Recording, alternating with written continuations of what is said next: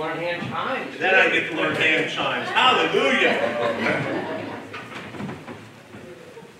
Just because I sing and I know that notes go up this way and down this way, you know, they go up and down, and that there's some meters and all that, they think I'm qualified to play handbells, which my kids love to watch me because they say, all you do is stand there going, 1, 2, 3, 4, 1, 2, 3, 4, 1, 2, 3, 4. That's all right. It gets the job done, that's all that counts. So if you can count, we would love to have you come take my place next year if the Lord moves upon your heart to do that. Take your Bibles with me, if you will, to Ephesians chapter 6. Ephesians chapter 6. We've been studying probably for about a year, maybe a year and a half, the epistle to Ephesians. Ephesians is a great little book. It's a book that every Christian should read.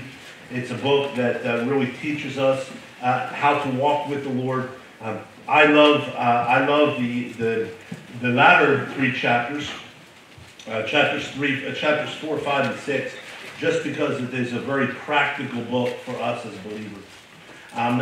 Chapters 1, 2, and 3 is all doctrine. It's all talking about what God has done for us and what He's doing for us, and it talks about our salvation. And there's some really great doctrines in that. But we find that the Lord, tells us now in chapter 6 that we need to stand. As Christians, there's a responsibility for us to stand and to stand firm in in who we are. If you are here today and you know Jesus Christ as your Lord and Savior, the Word of God tells us that you are a Christian. You know, it's interesting, yesterday on the way home I think it was on the way home from the conference I was at, we were talking in the car, and we were talking about being a Christian. And I hope you understand that the term Christian was not invented by Christ. It was invented by the world. The world looked at people, at us, at those who followed Jesus Christ, and would say in a way that put them down, look, there's a little follower of Christ. There's a little Christian, okay, or there's a little Christ. And in Acts chapter 11, I think it is the first account where the followers of Christ were called little Christ. They were followers of Christ. Why did the world call them followers of Christ? Because they walked with Christ. Because they imitated what Jesus Christ did. Because they lived the way that they were supposed to do. And so, if you're here today and you know Jesus Christ as your Lord and Savior, the Word of God says you have a lifestyle that you need to live within the world that is falling apart. You know, I feel for the younger generation.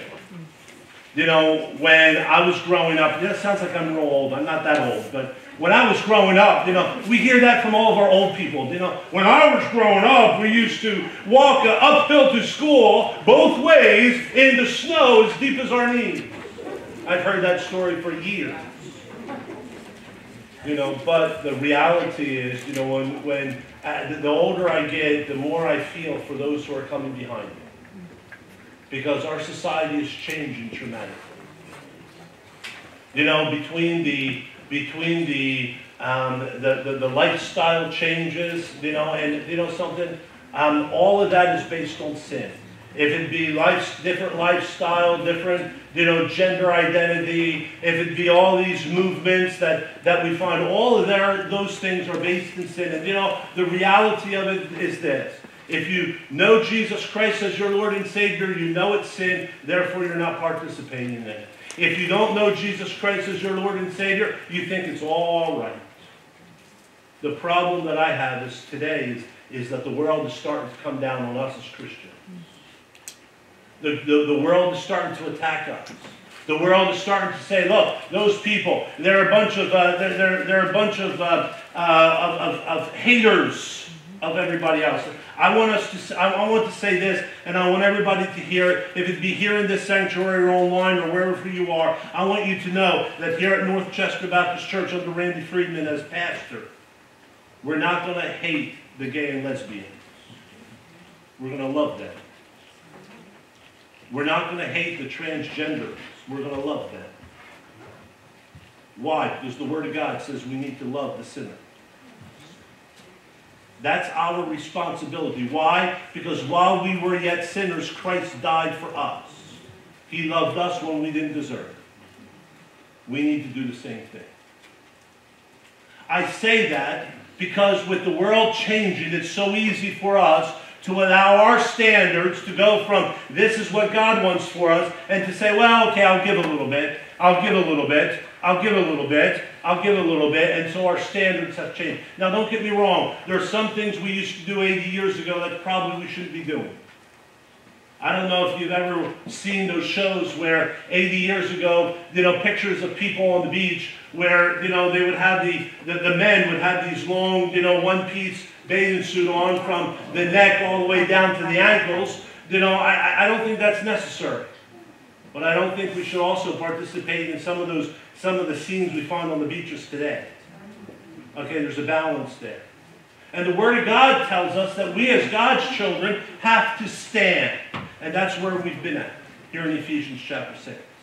Look at your Bibles, if you will, and we're going to just see some of this real quick. In verse 10, it tells us this: finally, my brethren, be strong in the Lord and in the power of His might. The emphasis in this text that we've been studying, the armor of God, is to be strong. How can we be strong? Notice what it says there in verse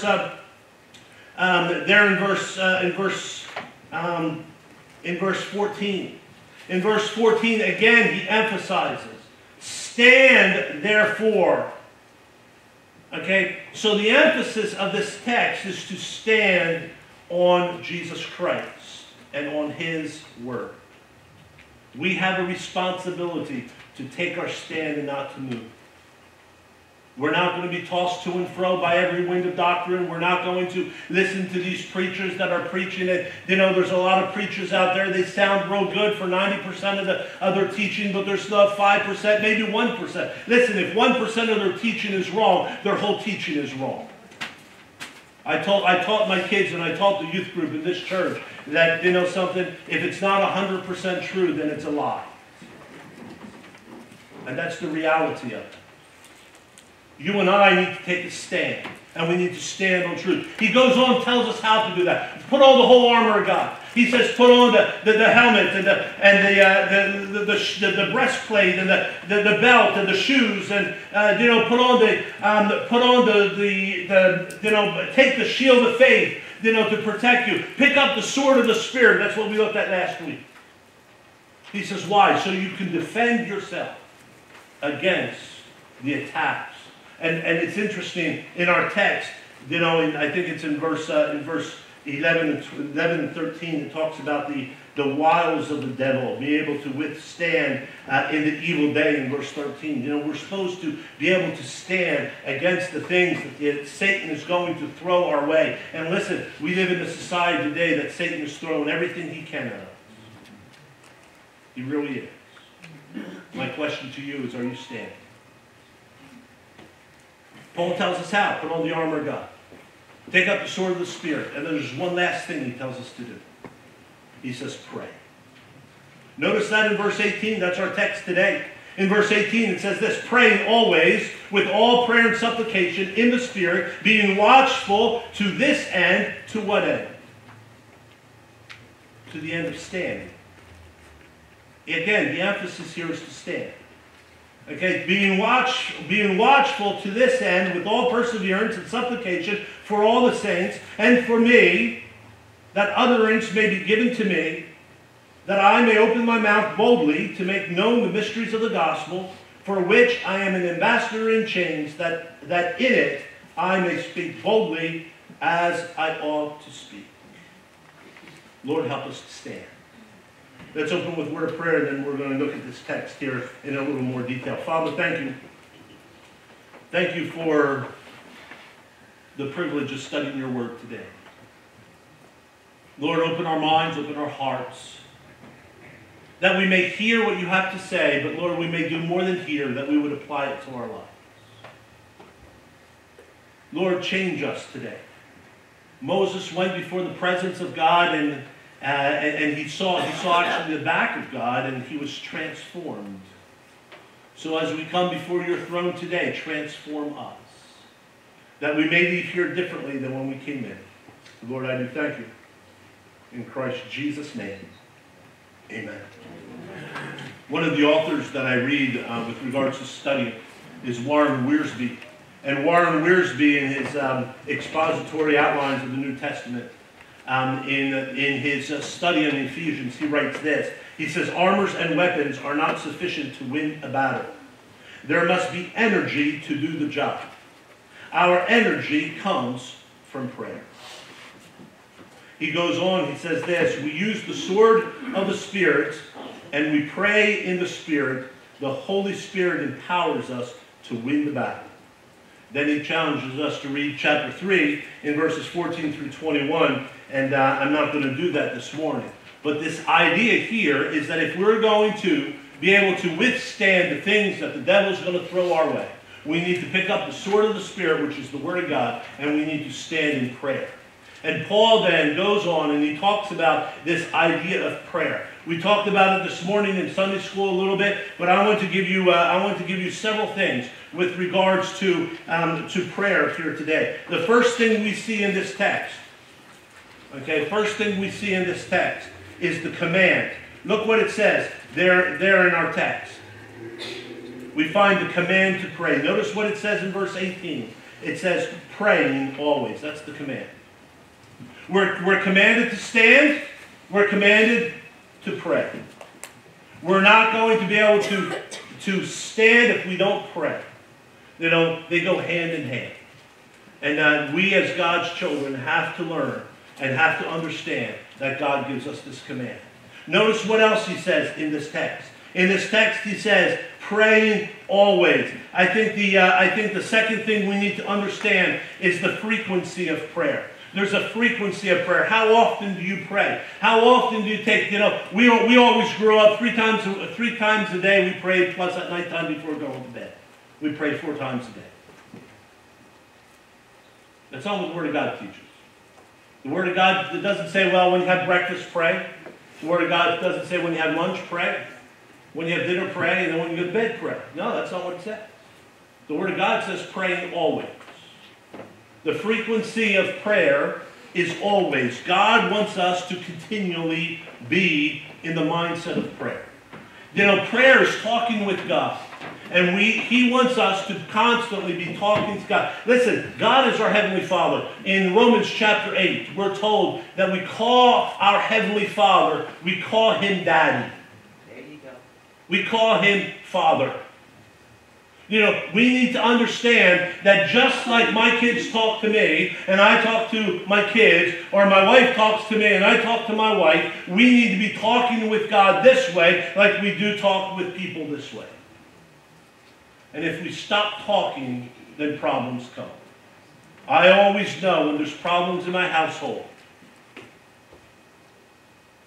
it's because 90% of the time communication is stopped. I counsel young couples when I do premarital counseling. I counsel young couples that there's 2 things that will hurt the marriage more than anything else. Number 1 is finances. How you deal with finances. Money will destroy anything. But number 2 is communication. If you don't communicate, if you don't talk, and I think that's why Paul wrote earlier in chapter 4, I think it is, maybe chapter 3, he says, don't let the sun go down on your wrath. As people, if we allow the sun to go down on our anger without dealing with it first, it's going to be worse the next day. No, I'll go to bed on it, I'll sleep on it, in the morning I'll wake up. Let me tell you something. Number 1, you won't get a good night's sleep. But number 2, you'll wake up and that problem hasn't gone away. And it won't go away until you go face to face with that person and you deal with it. The Bible is a guide for our lives. And it's interesting. The Word of God says if a brother has something against you, you go to that brother. It's interesting. The Word of God says before you put the offering in the offering basket, and you know that you have a brother against you, go to that brother first before you offer the sacrifice. Before you give. There's this need of communication. The need of communication has to be there between us and God. And it needs to be done Always. There are many Bible verses we find in Scripture. Luke chapter 21 and verse 37 says, watch therefore and pray, what? Always. Always. Not sometimes. Not if you're feeling good. Not if you're awake. Not if you don't have time. The Word of God says always. Notice what it says in Acts chapter 2 in verse 42. It says, and they, we're talking about the early church here. This is the place where Peter just preached the message and 3,000 souls were saved. And it says those souls continued steadfastly in the apostles' doctrine and in fellowship and in breaking of bread. And notice what that last few words are. And in prayers. They continued steadfastly in prayers is what the Word of God said. The Word of God also tells us in Psalm 55 and verse 17, it tells us evening and morning and at noon I will pray. Do you realize that on the Jewish calendar a day starts in the evening? It starts from sundown to sundown. Their evening is our morning. And I think what the psalmist is saying here is it doesn't matter what time of day it is. It doesn't matter if it's in the morning or at night. It doesn't matter if it's in the middle of the day. He says, I'm going to always cry out to you, Lord. I'm going to talk to you. My friends, we need to always, the frequency of prayer is this idea of always talking. Why do we cry out to the Lord? How do we do that? How do we, how is it possible to constantly be on our knees praying? And the answer is we can't. But Paul gives us a glimpse of how we do that. There in Colossians chapter 3 and verse 2. He says this, set your mind on things above, not on things of earth. See, our mindset, our values, our priorities have to be heavenly, not earthly. We have to be focused on those things of heaven. My friends, where's your focus today? I think sometimes we focus on politics. I think as Christians, I really don't care about politics. I don't listen to the news. I don't like listening. I will not let any of our politicians put any signs around the church or on the church property. I won't allow any of that. Why? Because we're not here to do politics. Amen. We're here to preach Jesus Christ. Our focus has to be on Him and on eternity, not on what's going on here on earth. Why? Because this world will fade away. This world will pass away. We will not. When we give up life, when we stop breathing, if we know Jesus Christ as our Lord and Savior, the Lord has promised that there's a place waiting for us in heaven. He has promised a mansion that He's preparing for us. That's what the Word of God says. And guess what? Soon and very soon, we're going to see the King. Soon and very soon. One day He's coming back in the clouds. He's going to call us home. He's going to say, forget it now with this world. I've given them the last chance. And I'm going to remove the church. And I'm going to judge the world. And judge Israel. We find that that time is coming soon. But you and I need to be focused, what? Our minds on heavenly things. We're worried about handbells, and we're worried about, chimes, and we're worried about, the building, and we're worried about material things. We're worried about our car. Well, my car might not get me from here to there. And we're worried about our health, and we're worried about all these kind of things. Where's your focus today? Something? None of those things really matter. They really don't. Oh, Pastor, you just offended me. My life doesn't matter. I'm not here to offend you. I'm here to tell you that Jesus Christ tells you your life really doesn't matter. Because what matters is the heavenly things, the things we store up in heaven, not the things of earth. We're very busy at getting the things of earth. We're very busy at making sure everything's immaculate. Where is your focus today? Our focus has to be on heavenly things. That's why Paul says, listen, when you go to battle, when you're standing against the devil, if you're going to stand firm and not move, you need to be praying, because prayer is what's going to keep your focus in the right place. Go back to our text, if you will. Not only do we find We find the frequency of prayer, but we find the variety of prayer. There is a variety of prayer that we need to understand. God doesn't just say, well, here, just pray. It's interesting in our text, look what it says there in verse 18. It says, praying always, and then he gives two examples of prayer. He says, with all prayer and supplication. Some translations might have petitions in there. But the idea here is, and if you look at other passages of Scripture, you find that there are different terms, petitions. What is it in Philippians chapter 4? It says, be anxious for nothing, but by every prayer and supplication, let your and with thanksgiving, let your request. The term request is made known. There are other terms that's used, but it's interesting. Paul uses these two Greek words in this text. I went on as I was studying this past week. I went on and I typed into the internet. I said, how many different types of prayers are there? Prayers in the Bible. This is a list that they gave me. I'm just going to read it real quick. There's the prayer of adoration. Psalms 148 in verse 13. And that's just the prayer of worshiping God. There's the prayer of thanksgiving.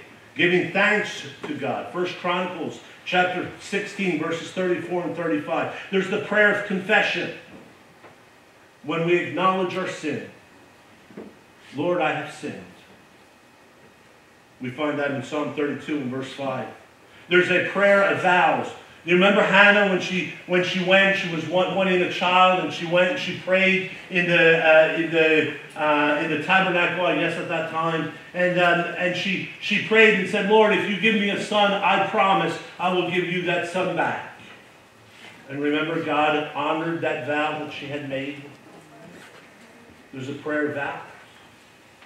We also find in Scripture, we find the prayer of quiet reflection. Sometimes our prayer life is just quietly listening to God. Be still and know that I'm God. Sometimes that reflection is just looking and remembering what God has done for us and quietly, just reflecting on that, which then leads to praise and adoration. But there's that time of reflection. There's also a prayer of healing. Lord, heal me. Jeremiah 17, verse 14, Jeremiah cried out, heal me, O Lord, and I will be healed. There's a prayer of deliverance and help. We find many times David crying out, Lord, Lord, deliver me, Lord, help me. There's a prayer of intercession where we pray for others and we pray for their needs. There's also a prayer of transformation. As we walk with the Lord and as we go to the Lord in prayer, we need to be asking the Lord, Lord, change me. Lord, make me new. Lord, renew my heart and make me new. There needs to be that transformation in our life. Listen, if you're walking with the Lord, you ought to be growing in the Lord. And if you're growing in the Lord, you ought not to be the same today as you were last year. There has to be a change. Why? Because the Word of God tells us that when we're in Christ, we're new creatures. Old things are passed away. Behold, all things become new. There's also a prayer of blessing. Just thanking the Lord just blessing the Lord. There's a prayer of blessing. We could probably go on. There's probably others, but the idea here is that there's a variety of ways of praying. Why did Paul, in our text here, give us these two words, prayer and supplication? The word prayer in the Greek is talking about and has the idea of a general term. It's a general term used, and it's talking about a general prayer. There are many times when we pray in a general way. Lord, bless the church. It's a general prayer. The term supplication here implies, a specific prayer. I believe that in our prayer lives, we need to have general prayers, but we also need to be specific with the Lord. You know, sometimes we pray things and we're not specific enough, and God gives us what we prayed for, and then we look at what He gave us and we say, Lord, that's not really what I wanted. Well, can you pray specifically for what you want? I remember my parents, when they went onto the mission field, and my parents, you know, their mission at that point did not allow them to buy a house. Okay, they were Americans, they weren't allowed to buy a house in France, so they had to rent. And I remember my sisters telling my parents, they said, you know, Mom, as you're looking for a house, we want a lilac tree out front. And my parents said, well, we're not sure if we can find that, but you know, we'll start praying about it. Okay, as they went and looked at houses, they came to one house and it had this big lilac bush in the front of the house. And my sister says, that's the one. That's the one. You know, we as brothers, we always made fun of my sisters for doing that. But the reality is, when you go to the Lord in prayer, go specifically. Ask for what the desires of your hearts are. Okay? God might meet those desires of your heart. Sometimes I believe God doesn't answer our prayers. It's because we're not specific enough. We're too general. Well, you know, Lord, I can't even think of an example, but you know, we tend to get too general in that prayer. So we need to understand that there is a variety of prayers. In 1 Timothy chapter 2 and verse 1, the Word of God tells us this: therefore, I exhort first of all that supplication, prayer, intercession, and giving of thanks be made for all men. Notice all the different kinds of prayers. Okay, why? Because God has a purpose, and that purpose is found in 1 Timothy chapter 2 and verse 8, where it says, I desire, therefore, God speaking, I desire, therefore, that the men may pray everywhere. Basically what God is saying is here, there's a variety of ways to pray, but my desire is you come to me and talk with me. You know, we know the sad story of Adam and Eve. They had a relationship with God, and all of a sudden they broke that relationship with God because of sin, and then they went and hid. And remember when God came down, and the Word of God says, as He usually did, to commune with them. He couldn't find them. God knew exactly where they were. Okay? They were hidden because of sin and being ashamed of their sin.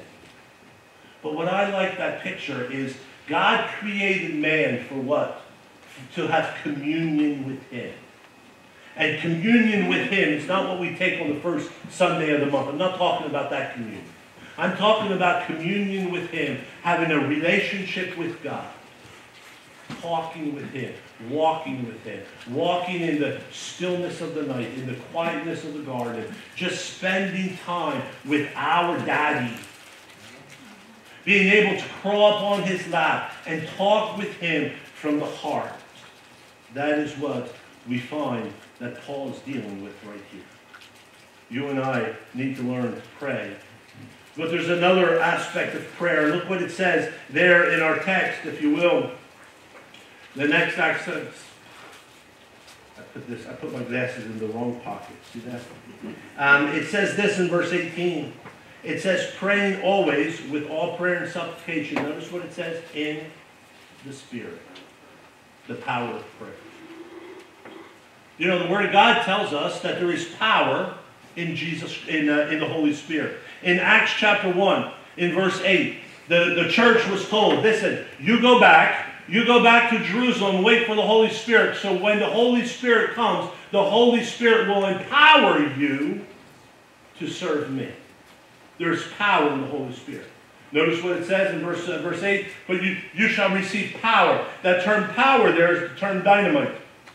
We get our English word dynamite from that word power. And it's the idea of great explosion, it's going to affect those around us. That's the power the Holy Spirit gives us. And it's interesting, in our text here in Ephesians chapter 6 and verse 18, we are told and made very clear that we need to be praying in the Spirit.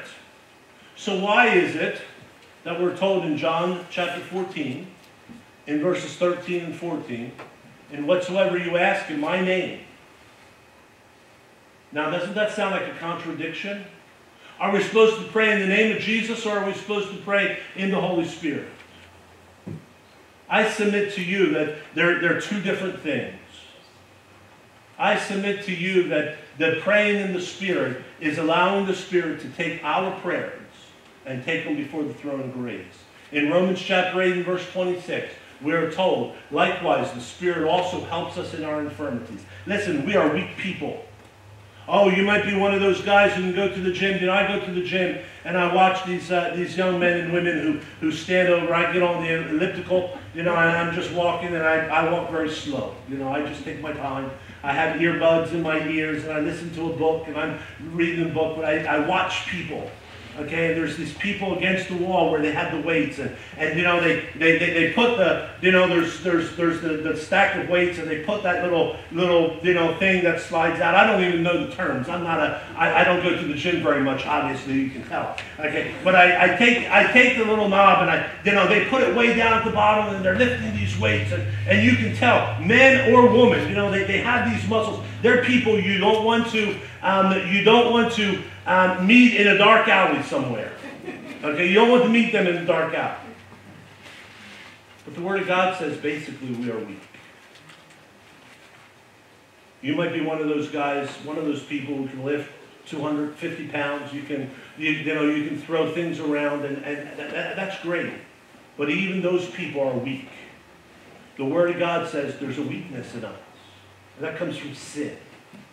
And the Word of God says, because of my sin, I cannot communicate with God properly.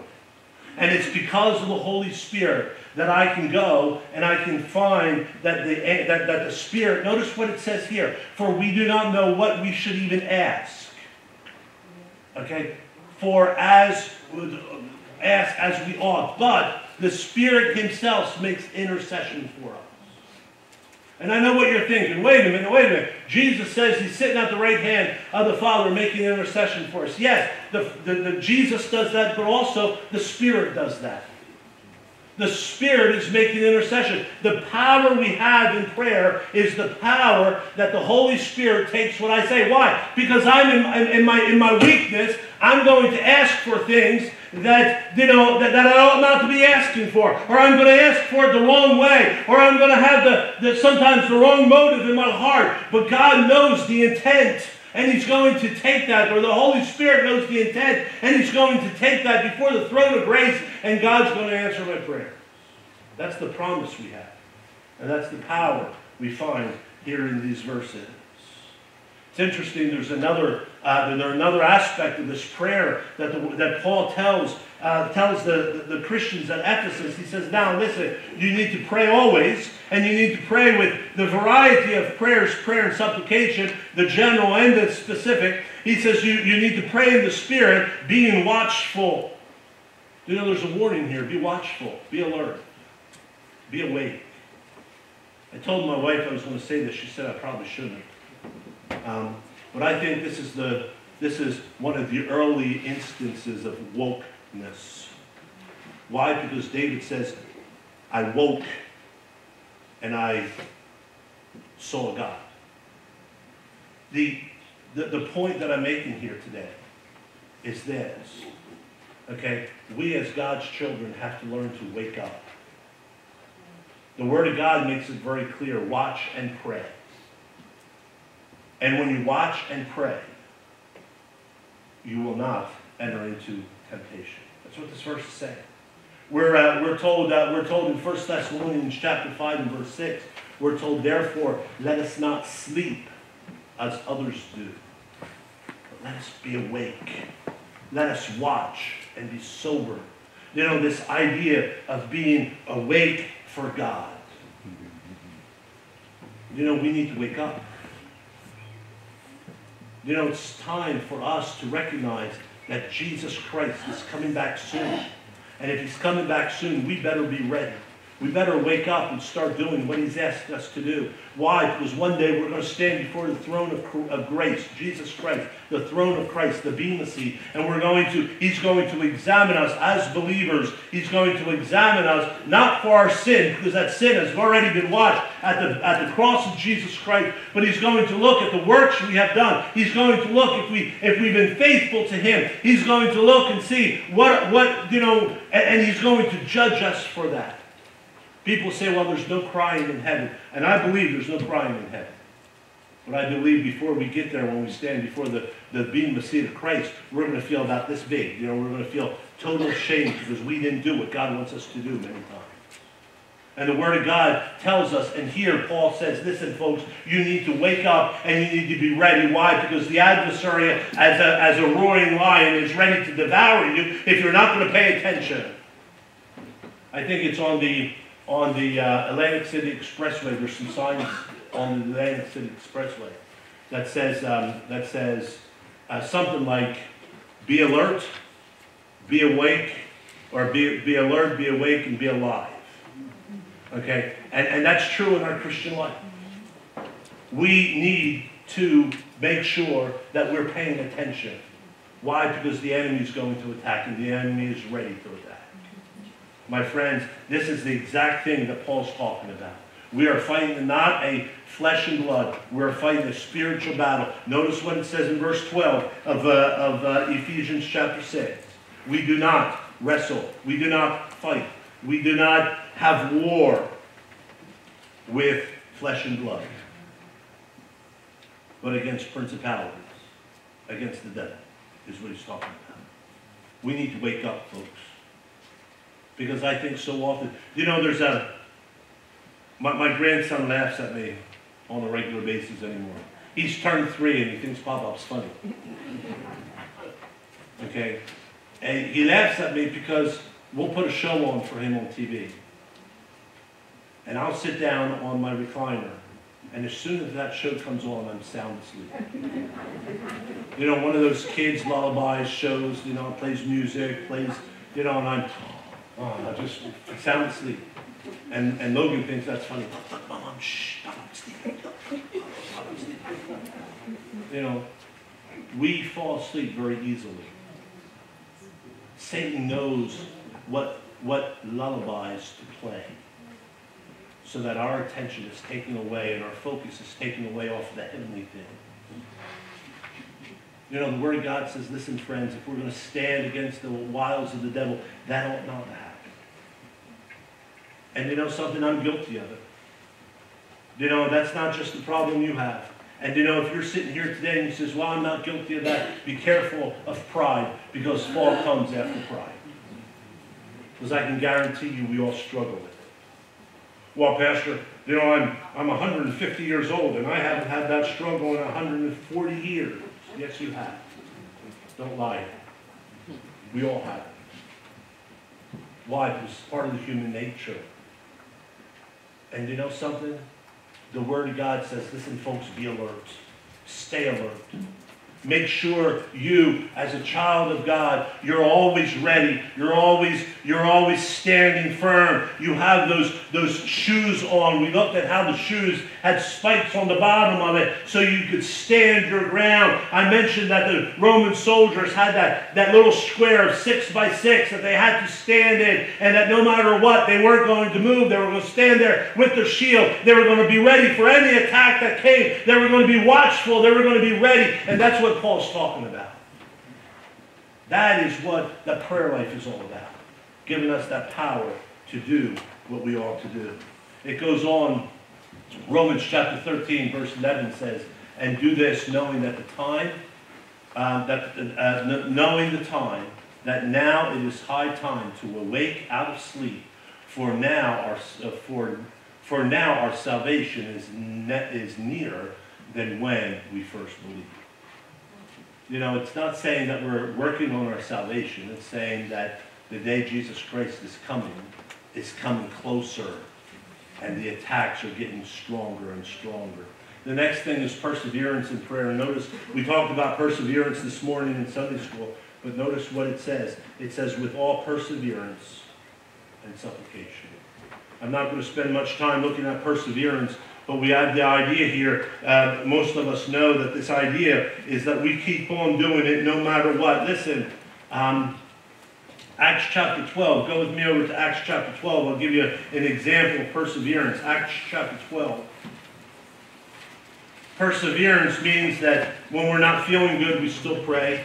When we're not, when things are going our way, we still pray. When things are going our way, we still pray. Why? Because we pray always. In Acts chapter 12, we find the story of Peter being thrown in jail. Herod, the king, stretched out his hand and harassed some of the church, we're told in verse 1. In verse 2, we're told that then he killed James, the brother of John, with the sword. That James the apostle was killed with the sword. And notice what it says. And because he saw that it pleased the Jews, he proceeded further to seize Peter also. And it was during the days of unleavened bread. And so Peter now is thrown into jail. And it's interesting what the Word of God tells us in verse 4. It says, so when he had arrested him, he put him in jail and delivered him to 4 squads of soldiers to keep them, intending to bring him before the people after Passover. Peter was therefore kept in prison in verse 5. But notice what it says. But constant prayer was offered to God for him by the church. Constant prayer. Well, Pastor, isn't that is that persistence? Yes. That's persistence. That's what we're talking about. It's always talking. Same with always. Remember, it's that same principle. But what I like about this story is God comes down, He delivers, He answers prayer. And God comes down and He takes the chains off of Peter and He opens the door and He says to Peter to go out. And Peter thinks he's asleep until he gets outside the gates. He realizes this isn't a dream. And so he goes to where the house is meeting, at Mary's house, and he starts knocking on the door.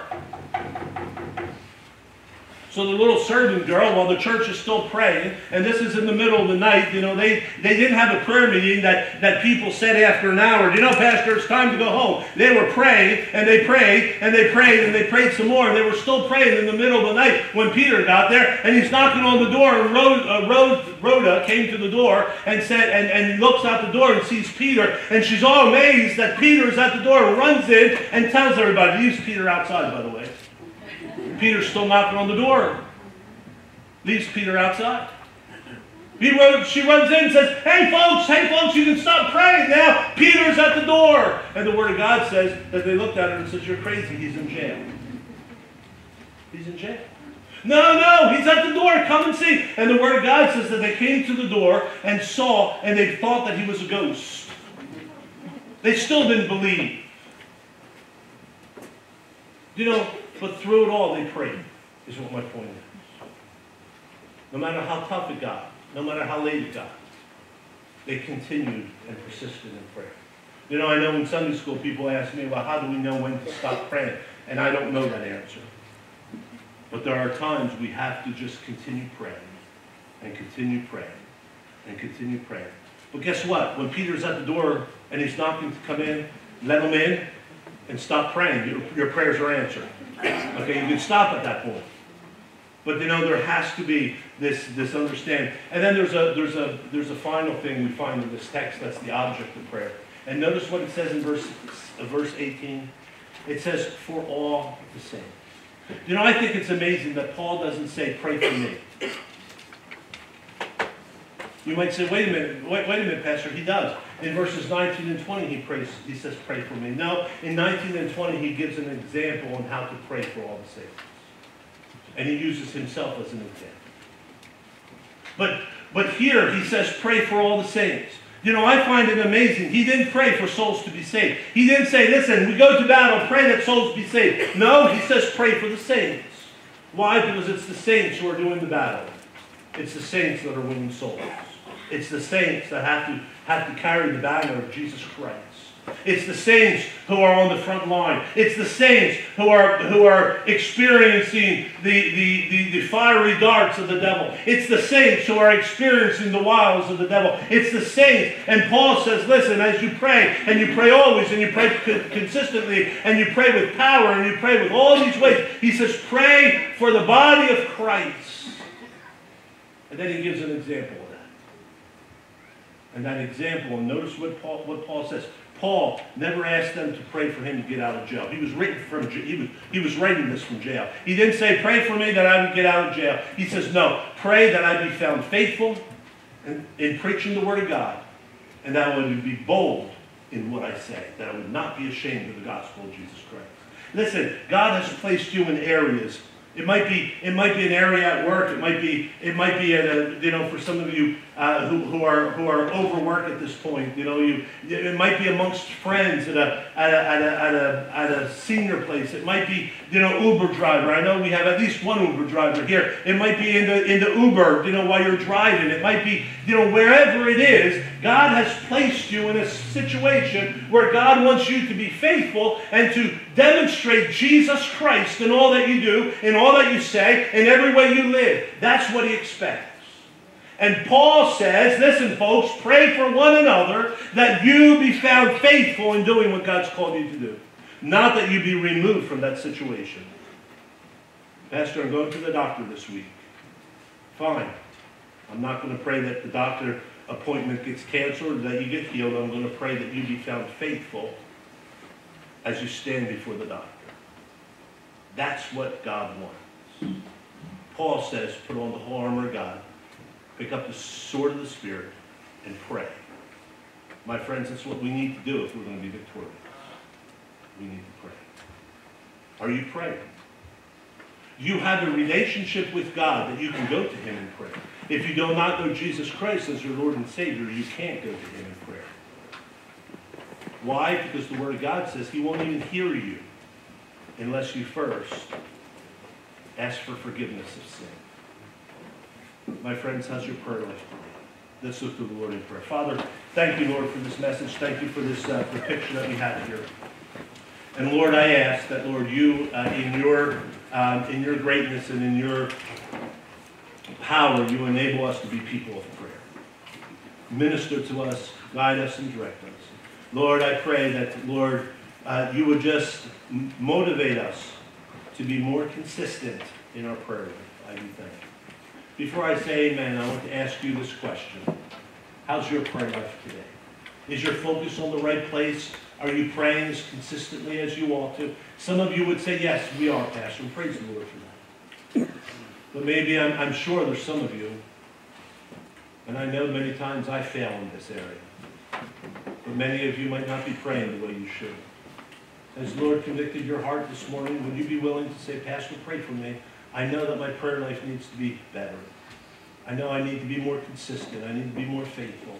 Would you just raise your hand? Thank you. Anyone else? Thank you. Thank you. Thank you. Thank you. Thank you. Thank you. Lord, I thank you for the hands that went up. And I ask, Lord, that you challenge our hearts today. We thank you in Christ Jesus' name. Amen.